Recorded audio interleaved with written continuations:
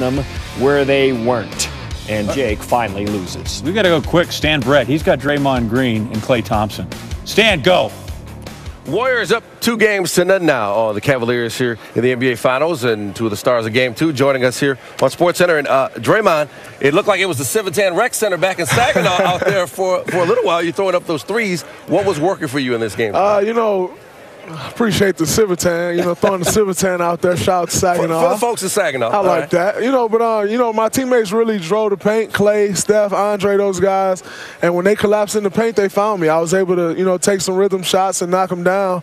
And I got a couple slips to the basket when my teammates found me. So, really just knew how they regard me and knew that I had to come in confident with my shot if they were going to continue to play me like that.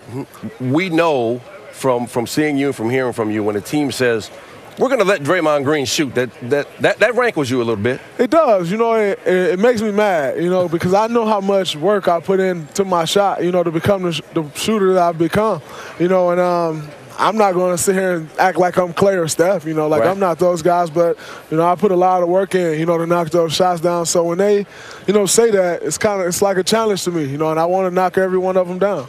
And Klay and Steph were Klay and Steph in this game as well, and you guys are awfully hard to beat when you're hitting shots and Draymond's hitting shots and other people hitting shots. What was your approach to this game after what we saw in Game 1? My approach was to move without the ball as much as possible. I've realized this year, even when I just move through the lane, I cut hard, it's going to get someone else open. So, you might not get the volume shots you usually get, but it's the playoffs. Nothing's going to come easy, especially in the NBA Finals. So for me, it's about just driving the paint, making the right play, cutting off the ball, getting one of my teammates open, and just playing good defense. If I do those things, I think I help our team win a lot. You guys are so efficient. You shoot 54% in this game. I saw a story that Steve Kerr doesn't really have a name for your offense. The San Francisco Chronicle said it's sort of a rhythm and flow offense. Do you guys have a name for the offense? What you call it? If you open, shoot. Yeah. That's about it. Yeah. It's unique. And then on the defensive end, Andrew Bogut seemed to key your defensive effort early in the game with those blocks. He did. He really anchored the defense. He held the paint down. Those guys got to the rim. And he had a lot of key blocks. And when he does that, it allows us to get out in transition. I know Steph hit a 3 off one of his blocks. I think Klay might have hit a 3. We're really able to get out. And that's, we're tough to guard. We're in transition. We have so many guys who can knock a shot down that, it's tough to stop. I think he had 5 or 6 blocks in 15 minutes. That was huge. Klay, we saw the body language from the Cavaliers players. You guys had to see it. You're on the court with them. They basically started subbing out everybody with 10 minutes to go in the fourth quarter. When you see that in a Game 2 that you win by 33, do you now go to Cleveland saying, we're going in for the kill shot now? Absolutely. We know the hardest part of the series coming up. Cleveland is a hostile environment. It's fun to play in it, obviously. But it's going to be a grind, and we realize we're going to need everybody to contribute. They're going to be a different team on their home floor. We realize they're going to come out with a sense of desperation. We just can't, get deflated when they go on runs because they got so much firepower that they're going to eventually go on some runs. But we've been doing it all season. We just stick with it. We stick with it, and eventually when it's the last, 6-8 minutes, we come through.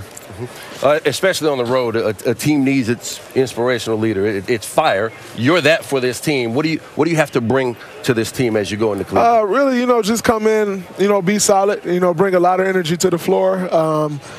We know they're going to come out humming.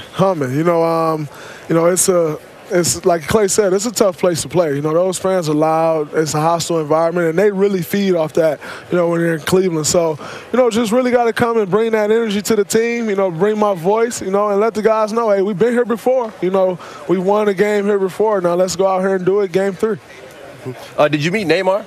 Soccer star, he was here. I saw he stopped by to say hi to Anderson Varejao, his homie. Yeah, right? I did meet him. I actually got a signed jersey. I'm pretty excited about it, man. I'm really excited about it.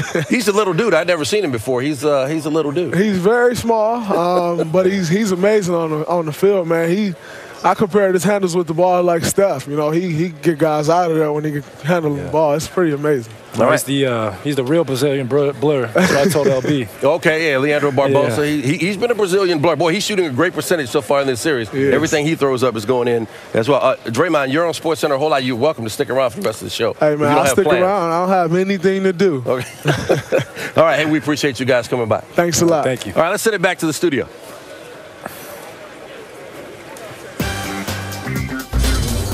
All right, big game for Draymond. Must have been that Ken Manny workout program up there at Michigan State. 50 sets of 50, hack squats, tricep pushdowns. 90-degree trim. Closed grip bench press. Draymond averaged just over 10 points in the previous 7 games. Only shot 34%, below 30 from behind the arc. Sunday night, everything was up. His 28 points were the second most in his playoff career. Steph Curry, new on SportsCenter, talking about basketball.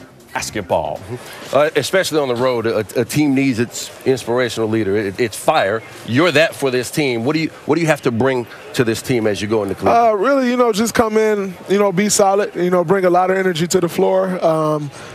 We know they're going to come out humming. It's like Klay said, it's a tough place to play. Those fans are loud. It's a hostile environment, and they really feed off that, when they're in Cleveland. So, just really got to come and bring that energy to the team, bring my voice, and let the guys know, hey, we've been here before. We won a game here before. Now let's go out here and do it, game 3. Did you meet Neymar? Soccer star, he was here. I saw he stopped by to say hi to Anderson Varejao, his homie. Yeah, right? I did meet him. I actually got a signed jersey. I'm pretty excited about it, man. I'm really excited about it. He's a little dude. I'd never seen him before. He's a little dude. He's very small. Where they weren't.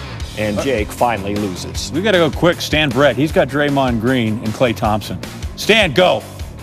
Warriors up 2 games to none now on the Cavaliers here in the NBA Finals, and 2 of the stars of Game 2 joining us here on SportsCenter. And Draymond, it looked like it was the Civitan Rec Center back in Saginaw out there for a little while. You're throwing up those threes. What was working for you in this game?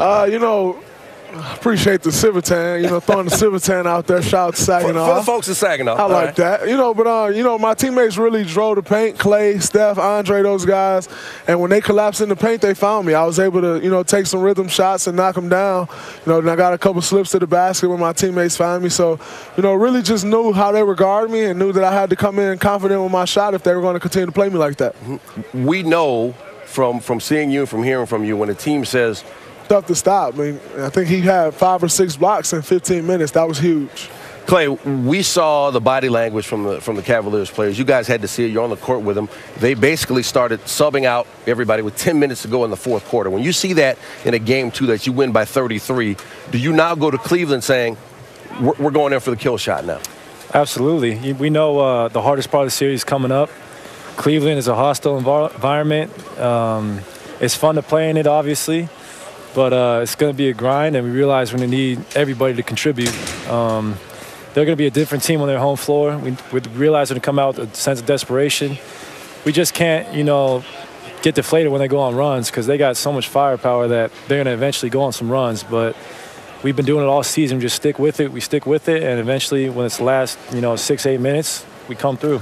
Making the right play, cutting off the ball, getting one of my teammates open, and just playing good defense. If I do those things, I think I help our team win a lot.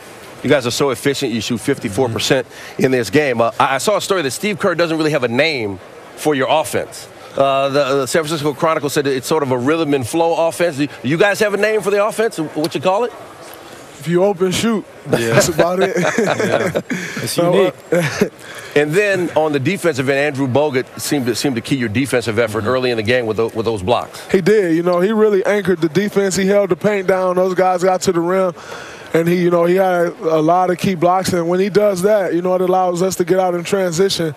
I know Steph hit a 3 off one of his blocks. I think Klay might have hit a 3. We're really able to get out. And that's, we're tough to guard. We're in transition. We have so many guys who can knock a shot down that, it's. We're going to let Draymond Green shoot. That rankles you a little bit. It does. It makes me mad, because I know how much work I put into my shot, to become the shooter that I've become, and I'm not going to sit here and act like I'm Klay or Steph, right. I'm not those guys, but, I put a lot of work in, to knock those shots down. So when they, say that, it's like a challenge to me, and I want to knock every one of them down. And Klay and Steph were Klay and Steph in this game as well, and you guys are awfully hard to beat when you're hitting shots and Draymond's hitting shots and other people are hitting shots. What was your approach to this game after what we saw in Game 1? My approach is to move without the ball as much as possible. I've realized this year, even when I just move through the lane, I cut hard, it's going to get someone else open. So, you might not get the volume shots you usually get, but it's the playoffs. Nothing's going to come easy, especially in the NBA Finals. So for me, it's about just driving the paint.